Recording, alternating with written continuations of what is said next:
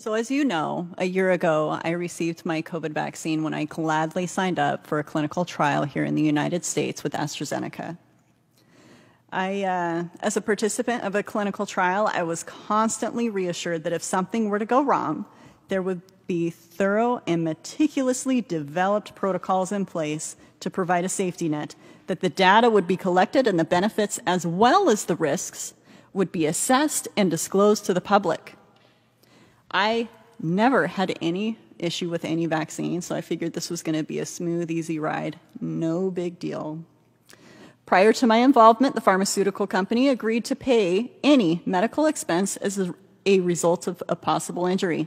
Unfortunately, for a lack of support on their part, we have had to refinance our home to pay for our medical expenses. Like Maddie's trial, we had a tracking app. Like Maddie's trial, our tracking app had pre-designated symptoms in a bullet list with no free form to add any other symptoms. So anything like tingling, tremors, seizures, paresthesias, heart problems, limb weakness. There was no way for us to track that through the app.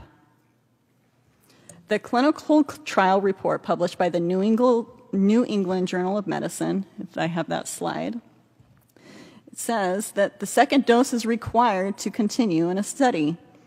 Because my reaction was so severe, AstraZeneca told me I was not allowed to get the second dose. They dropped me from the trial.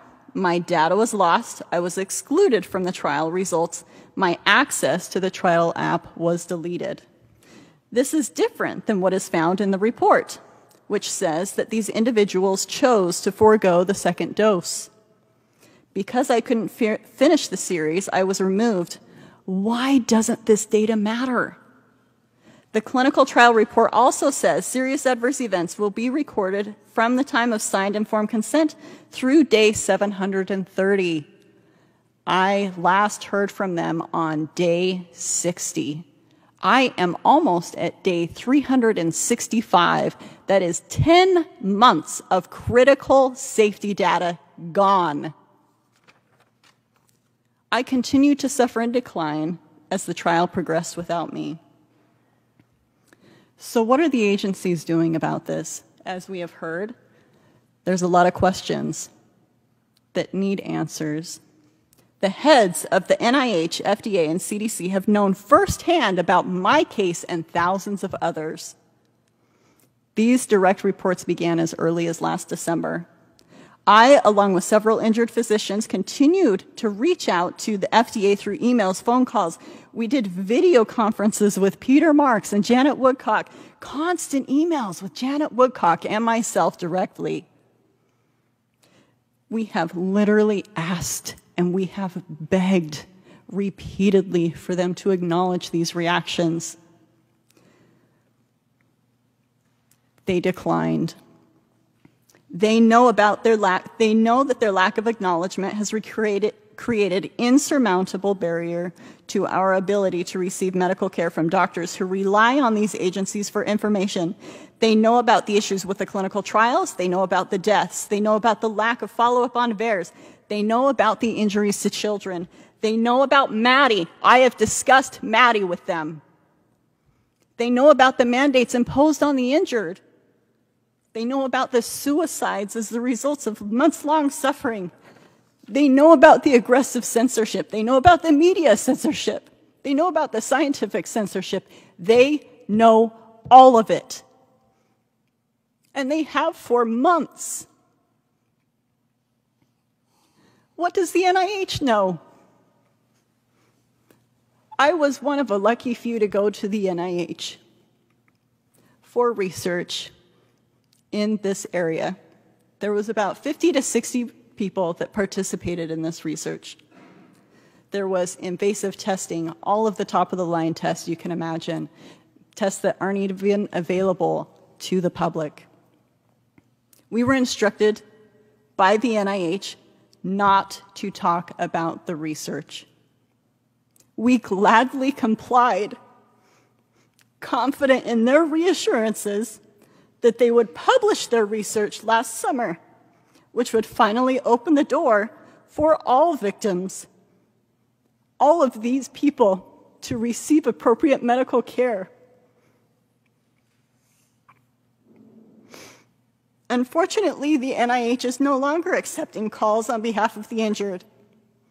This happened shortly after the FDA met with us. This vital lifeline that saved hundreds, myself included, and maybe thousands, that lifeline has now been cut off. The NIH has told me and others that this is an immune-mediated response to the spike protein. CDC, FDA, NIH, we do exist. Your system is broken and you know it. You are constantly and persistently telling the public that your review of the data is thorough and your safety signaling systems are robust, when in reality, there is huge gaps in your system every single step of the way. You are not taking care of those who suffer severe adverse reactions. Stop telling the public that you are. Your refusal to take action means there will be more like us. Take responsibility for your role in the suffering of good Americans who did their part by taking the vaccine and had no idea this could happen to them. Here's your proper informed consent. If you get COVID, you will get medical help. But I'm afraid to tell you, if you have this reaction, that reaction, Maddie's reaction, Doug's reaction, you are on your own. The government won't help you. The drug companies won't help you. Your medical teams will have no idea what to do with you. Financially, you will be on your own. You will be completely on your own. I would like to finish with a letter from a friend.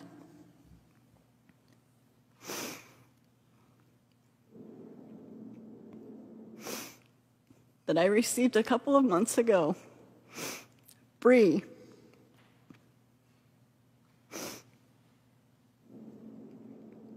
I cannot take this any longer. This has taken everything away from me. My career, my family, my life. My body will not stop attacking itself. And this is beyond the worst amount of torture. They have further erased my very existence. Please accept my apologies. I must bid farewell to this world. Please tell our stories.